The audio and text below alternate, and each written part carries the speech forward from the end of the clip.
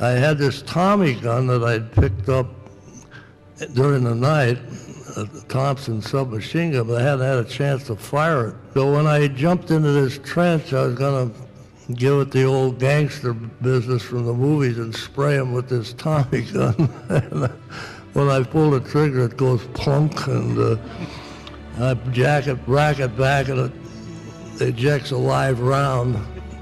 About that time, Garnier lands in the trench beside me, starts firing, and these two Germans look at us, and their jaw drops, and they take off running.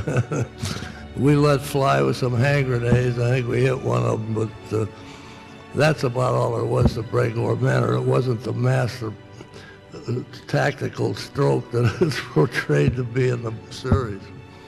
And I don't mean to be a curmudgeon, but I just want to be honest with you.